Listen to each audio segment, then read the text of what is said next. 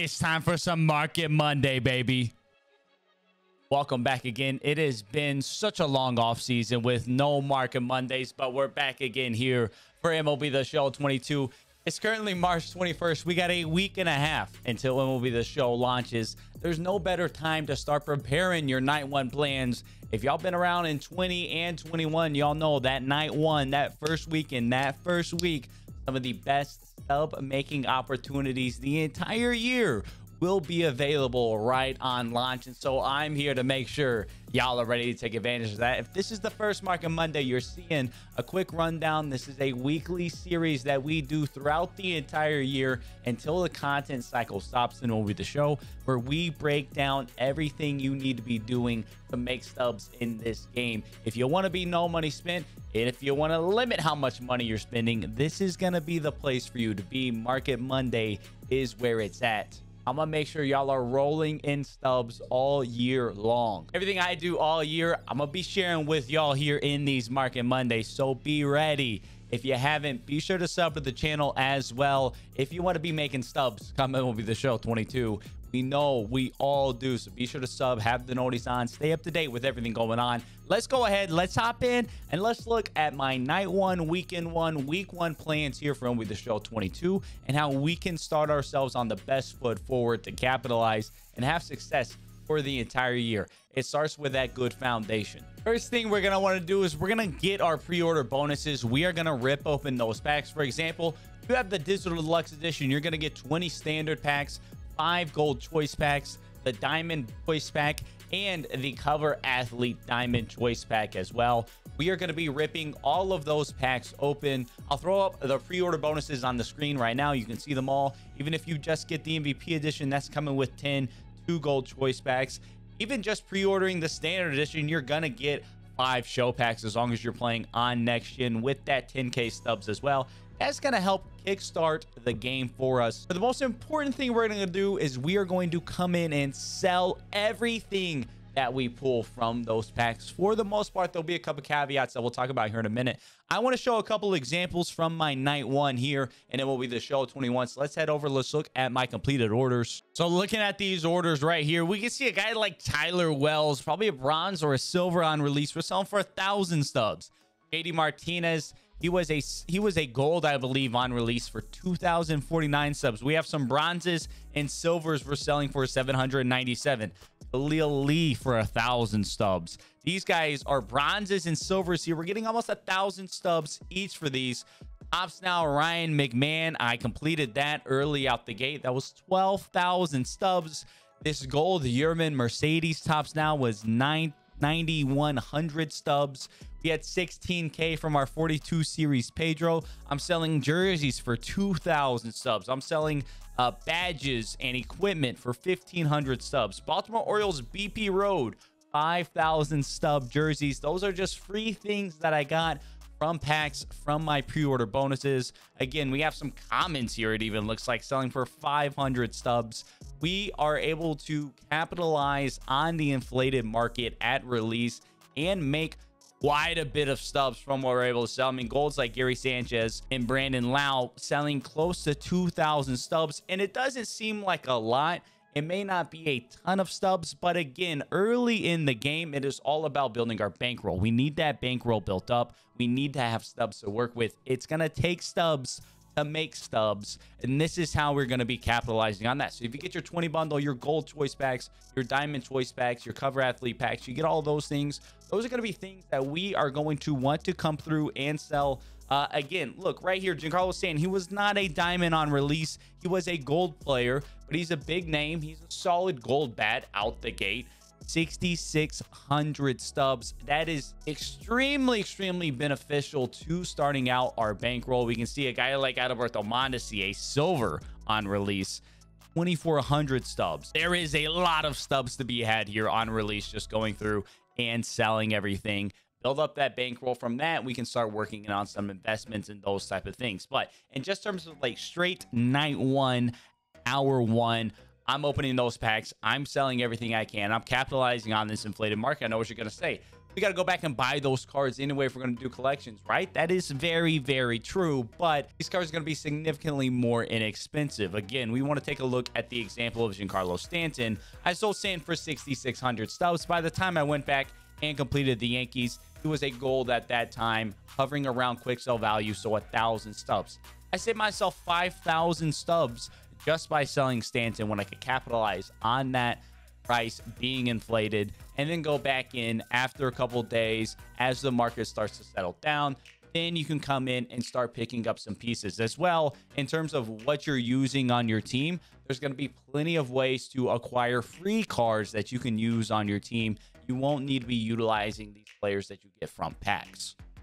Now, there are going to be a couple exceptions to this rule of selling everything. The first thing is going to be with high diamond 90+ overall players.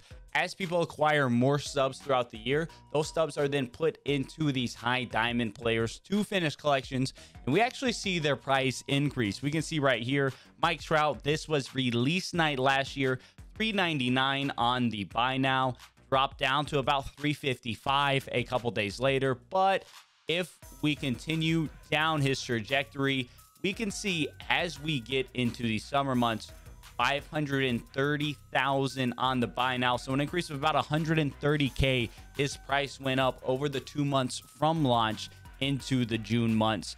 That was a trend that continued. So if you waited 2 months to buy Mike Trout, you now had to spend another 130,000 stubs, and every stub counts when it comes to completing these collections. So these 90+ guys, I would hold on to those. Another example we'll look at here, we're looking at the price trend now here for a guy like Jacob deGrom. 122,000 stubs for his buy now on release night, got down to pretty much close to 100K, 109, 110 or so, about a week into the game cycle. But again, we now look into the summer months, hovering around 110 out the gate. We're touching 200K, 250K even, 251 there, 270. So you can see, I like deGrom went up 150,000 stubs over the course of the first 2 months. That is a pretty consistent trend with most of these 90+ overall guys. So if you are looking to buy cards out the gate, or you're looking to keep some cards that you pulled from packs, if you pull a 90+ diamond,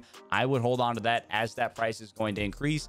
And if you're looking to pick some guys up for a cheaper price than they will be at, essentially for the majority of the game's life cycle, those are going to be those 90+ diamonds. Those really like to trend upwards as the game goes on. Now, another card type I want to talk about, 42 series Ken Griffey Jr. this year. Of course, we're not getting the 42 series that we know of. Could still be in the game, I suppose, but we do know that we are getting a pre-order diamond choice back again, like we had with these 42 series legends last year, and we're getting the cover athlete pack. I would assume it's going to include a very similar amount of cards that we had in the 42 series choice pack last year and operate in a very similar fashion. So there could be some discussion on whether you should hold or sell the cover athlete choice pack. So let's take a quick look at the trend line of a guy like Ken Griffey Jr. from last year and discuss what my thoughts are and what I'm going to be doing on these type of cards. So we can see on release, this Ken Griffey Jr. 26,000 on the buy now, went up to 30 relatively quickly. And as we look through, we can see hovered around 30 down to 25K for a while as some of these more packs got released into the market. And eventually we did see their price climb up into the 40s as we got going here. A big key with that is you needed the Jackie Robinson that you got from these 42 series as part of those collections to get Mo, to get Mookie, to get Kershaw, to get players of that nature. That did drive the price up of these quite a bit. But you can see about 2 months in and we have an increase in price of about 20K. Now, of course, you extrapolate that. It's extrapolation season. We're back, baby. You extrapolate that over the 10 cards in that 42 series. You're talking 200K stubs. It's not insignificant by any stretch of the matter. But in an individual basis, a 20K increase in price over 2 months to me does not justify holding on to those out the gate. Of course, we don't know what is going to be tied to those. We don't know what sort of collections there could possibly be with that. Would not surprise me to see some sort of collection with those cover athlete athlete diamonds, maybe mixed in with some Team Affinity 1 guys, as that is a trend that they followed in the past. But again, for me, it's about building that bankroll night one. I need stubs to flip with. I need stubs to invest with. That is how I am going to make stubs. It doesn't make sense for me to wait 2 months to hold on to that 42 series card just to save 20K over 2 months. I can take that 25K for selling him night one and turn that into much more than just an additional 20K over the course of 2 months. I can turn that 25K into millions if we play our cards right with our investments and our flipping. So for me, I will most likely be selling that cover athlete diamond choice pack. Depends on the market, of course. I'd be aiming for a similar price to what we had here with Griffey. 25, 30K, maybe even 35K to hold on just a little bit. But again, for me, it's about building up that bankroll, and that is going to do that in a massive way. Now let's have a real quick discussion about flipping. Obviously, it's impossible to say what you should necessarily be flipping all night one. We don't know what the market's going to look like. I will say we will be live on Twitch release night and the next day going through making stubs. So hit up the link down in the description below for that if you want to follow along live with what we're going to be doing, making stubs. But last year, there were a ton of flipping opportunities that first night, through that first weekend, through that first week, really. So definitely keep your eyes peeled on the marketplace. Of course, we'll be having more videos just like this going over some of the details, but be on the lookout for non-traditional things. Let's show off a couple orders last year that I was able to pull to show off some of the areas I was looking at, and some areas I'm going to be looking out again coming will be 22. We're looking out the gate. Everybody's trying to flip players, and that really lowers the margin on those. You can be in opportunities where you're only making a couple hundred stubs per flip. But if you widen your horizons a little bit and look for some other things, there can be a lot of flipping opportunities. In the past, I've really loved equipment, especially gold equipment out the gate. There can be a lot of really awesome margins there. You can even look into jerseys, possibly some stadiums as well to some degree. Last year, though, the big moneymaker was the ball player perks. Those were brand new, so definitely do not expect the insane margins we had last year, as nobody really knew about these, where they were in the market, how you got them, etc. But look at this last year. I bought Velocity 5 ball player perk for 25 stubs, and less than a minute later sold it for 2,400 stubs. That is printing stubs as easy as it gets. I'm buying a ton here for 25 stubs a piece. We come in here, we'll find a couple sales. There's a contact that I bought for 25 and then immediately sold for 2,200. So again, you want to talk about, that is the best you can do flipping. You cannot do any better with that. And this is a 20-second difference, 824.40 and 824.22. We're talking an 18-second difference to make 2,000 stubs, more than 2,000 stubs. You will not find better flipping at any point in the year. Again, I wouldn't expect it to be this crazy this year, but there will be some insane flips out there. That is a guarantee. You just got to be astute. You got to be looking for them. You got to find them.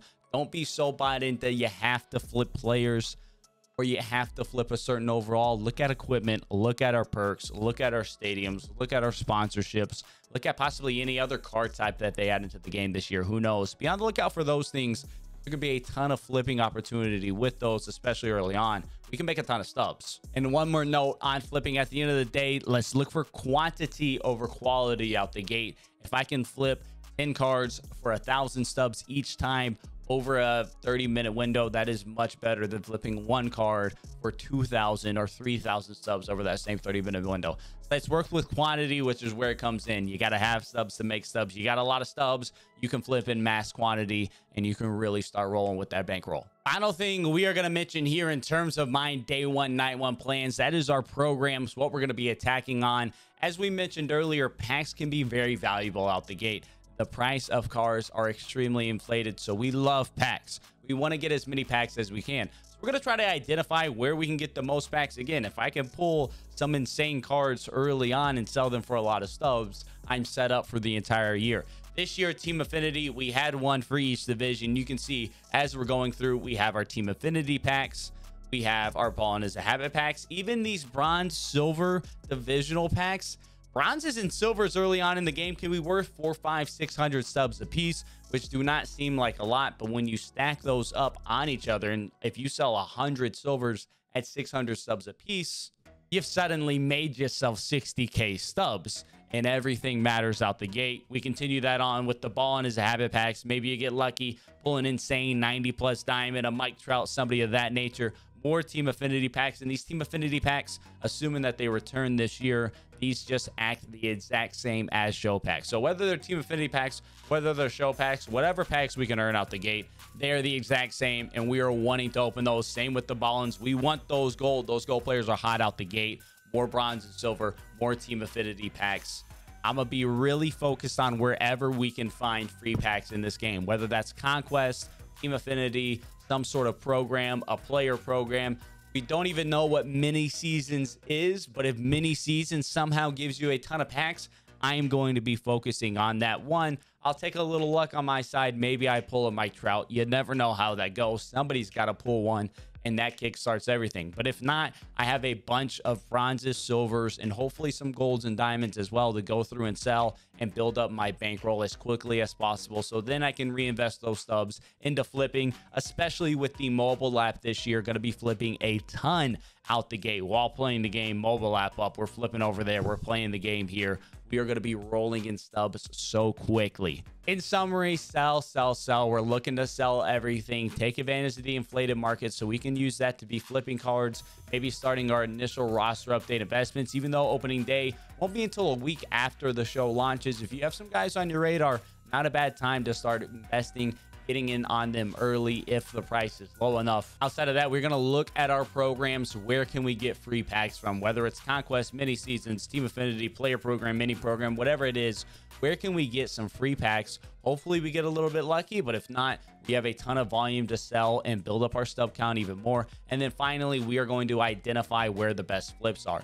As we identify those best flips, we can use the bankroll of stubs we have built up to then begin flipping, increase that bankroll, continue to build it up, and then at that point, prices set a little bit. We start coming through, knocking out some collections, saving some stubs for some investments, come flash sale, new conquest maps crashing the market, all the fun things. It's gonna take stubs to make stubs, so it's all about getting as much volume of cards and packs as you can out the gate to turn those into your stubs. At that point, you are going to be sitting pretty, rolling in stubs. You take advantage of the first month to 2 months of this game.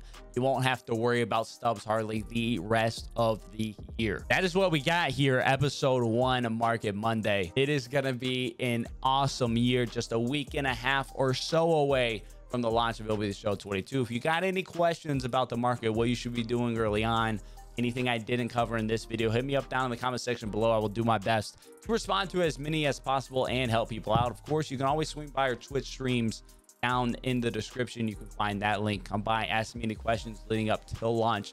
As always, y'all enjoyed this video. Definitely be sure to leave a like and subscribe. Until next time, I'll catch y'all around.